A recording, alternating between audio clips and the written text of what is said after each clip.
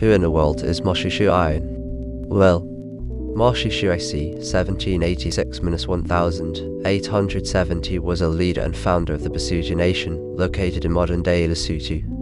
He is widely regarded as one of the most influential figures in southern African history, having founded a strong and independent nation and successfully resisted the colonial powers of the era. The Moshoeshoe was born into a noble family and rose to power upon the death of his father.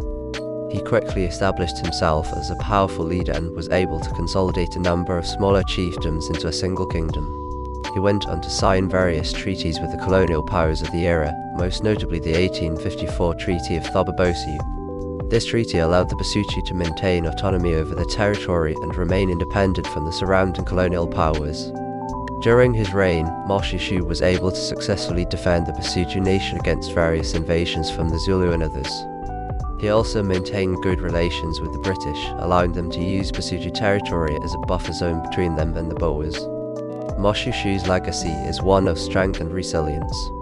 He successfully defended his people against the colonial powers of his time and allowed them to remain an independent nation. His legacy continues to be celebrated by the Basotho people today, and he remains an important figure in the history of Southern Africa.